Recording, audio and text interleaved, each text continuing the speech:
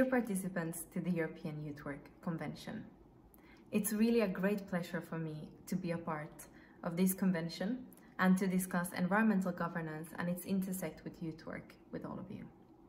I was quite surprised to be invited also to this iteration of the Youth Work Convention. Back in 2015, to the second one, I took part representing the European Youth Forum.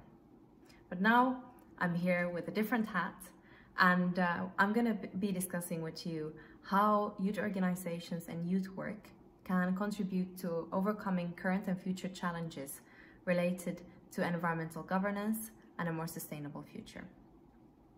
So, environmental governance is quite a big word and it doesn't sound that inspiring.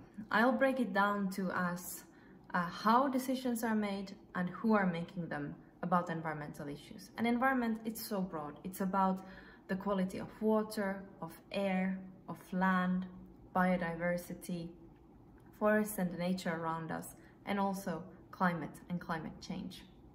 These are all building blocks of our everyday lives, not only about the future. It's about the economy, of our livelihoods, of our security, of our well-being, our health, of our possibilities. And indeed also it's a question of the future. And I admit environmental topics can sometimes become quite technical. I want to stress that you don't need a master's in environmental science to discuss climate targets or pollution levels. Just as you don't need a PhD in education to discuss education policy. And don't get me wrong, I'm all for the facts and all for the science. But political decision-making should be happening once the facts are on the table. And in this decision-making, young people need to be a part. And let me correct myself, do not only need to be a part, have a right to be a part of those decisions. And in some countries and institutions, there's, for example, work ongoing with future-proofing decisions or even establishing decision-making bodies, ensuring that the interests of future generations are taken into account when decisions are made. I think this is a great way forward, but also a great place for young people and youth organizations to start and to get involved. The arguments are very clear. Young people clearly have larger stakes in decisions about environment and climate than older generations. And when talking about participation of young people into these processes, I want to reflect a little bit on the role of youth organizations. I do believe that youth organizations is one of the strongest, most powerful tools we have to engage young people in decision making, in empowering and educating, in ensuring that everybody can be a part of the conversation. We don't want decision making where only the most eloquent or the one that happens to come from the right family are a part. We want decision making where young people, no matter of background, can be involved, but also decision making where conversations with groups happens, not only with individuals, where the interests of larger groups are taking into account not only individual interest or individual opinions.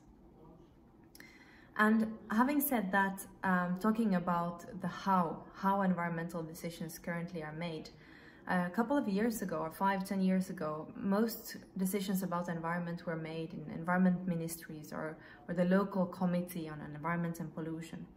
But this has very much changed. Decisions about environment and climate are really made across, and they are part of most political decisions today.